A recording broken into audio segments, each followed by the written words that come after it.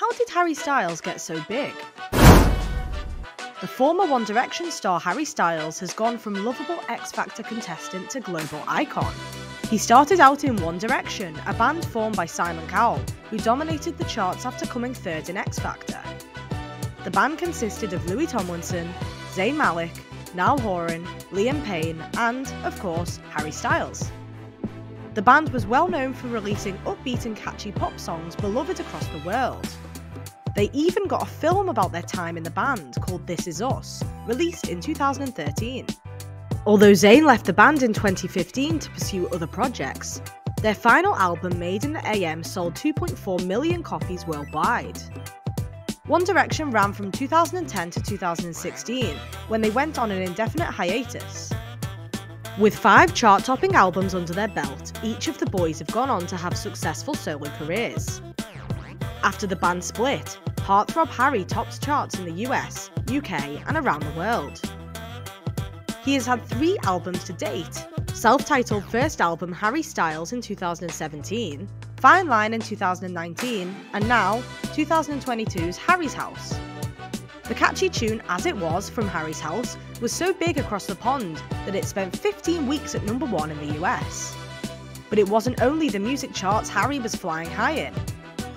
He topped the film box office charts with his appearance alongside Florence Pugh and Chris Pine in Olivia Wilde's Don't Worry Darling. He also gained critical acclaim for his role in the gay drama My Policeman, and became the first man to appear solo on the cover of Vogue, and has a collaborative collection with Gucci.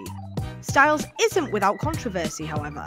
In September of 2022, the One Direction star appeared alongside his then-girlfriend Olivia Wilde at the Venice Film Festival to promote their much-anticipated film Don't Worry Darling. While on stage, as the cast and crew took their seats, Harry left fans baffled as he appeared to spit on co-star Chris Pine. Eagle-eyed fans spotted the bizarre moment as Harry made a spitting motion towards him, causing Chris to freeze and look down at his lap in disbelief. It was wonderful, wonderful, wonderful to be back in New York. I just popped very quickly to Venice to spit on Chris Pine. Whether this was an inside joke or not, it still remains to be seen. Harry continues to wow and amaze as he goes from strength to strength as a global superstar. The 28-year-old has had sell-out world tours, with Love on Tour winning the Golden Ticket Award for selling out a total of 5 shows at Madison Square Garden. He achieved all this while spreading love, acceptance, and positivity too. Harry has been a huge philanthropist in his time, as well as going on record saying he, quote, believes in equal rights for everyone. He has also never felt the need to label his sexuality, despite being repeatedly questioned on it since he was 19. Harry sports an androgynous and sexually ambiguous look. His Vogue cover, where Styles sported a dress, was a highly discussed topic upon its debut, getting praised by fans and critics alike for its inclusivity. It's easy to forget just how big Harry has become, because he's so in demand he's hardly ever home in the UK. He managed to get home in time for Christmas, with his mother Anne Twist posting a picture on Instagram of herself, Harry, his sister Gemma, and Gemma's boyfriend.